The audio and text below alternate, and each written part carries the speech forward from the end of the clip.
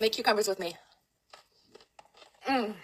That looks bomb, guys. I work out a lot, so I get really hungry and I snack a lot. So I don't want to snack on any junk food. So this snack is awesome, healthy, and good for you. So let's give it a shot. I don't really like the skin. Get rid of the skin before I actually cut it up. Cut the cucumbers slightly thicker pieces. I like my onions fine, so I'm going to chop it up very small. I'm going to cut these smaller and fine as well. In her video, she does not add ginger, but I will just because I love it.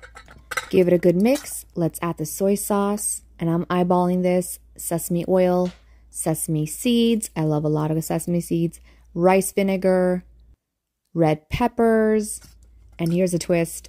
Tahini. I love a little tangy, some lemon. Now stir that up. So as you guys can see, I added a bit of my own twist, so let's give it a shot. Guys, this is so good. Super bomb, super healthy.